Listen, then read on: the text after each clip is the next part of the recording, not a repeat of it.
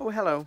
It's Mr. Harry here again, and I'm out skiing in the park with my family, and it's really nice, but it's really cold.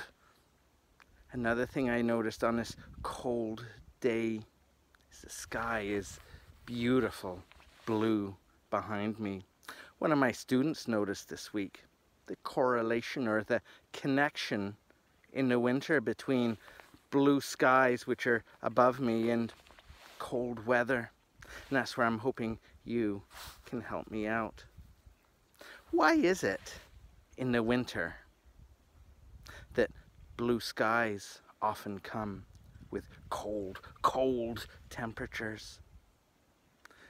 Ask your friends, ask your families, ask your teachers too. See if you can figure it out. There might be some clues down below in the description of this video. See what you can do. That would be lovely. We'll see you soon.